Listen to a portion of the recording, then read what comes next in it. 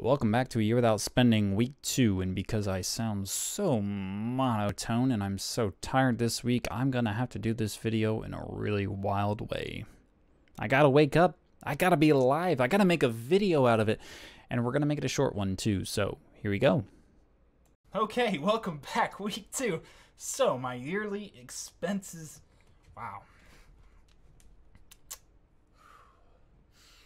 Well, here we go. Week 2. My weekly expenses this week were about $101.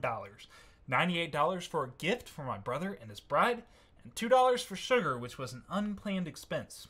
Unplanned expenses are going to happen in a year without spending, and they're going to happen in regular years with spending as well. Wow, which is why you need an emergency fund. Now, emergency funds are about 3 to 6 months worth of living expenses. For me, that's $3,600 to $7,300. You can keep an emergency fund buried in the backyard, but you're going to lose a lot of money to inflation. So you should definitely keep your emergency fund in something like a high-yield savings account. You could also keep it in your Roth or CDs that expire yearly, but golly, just put it in a high-yield savings account. It's a much better spot. And that's it. That's a year without spending week 2. Goodbye. This is just opinionated financial advice and not actually certified professional legal financial advice. Don't take it that way. Please do your own research.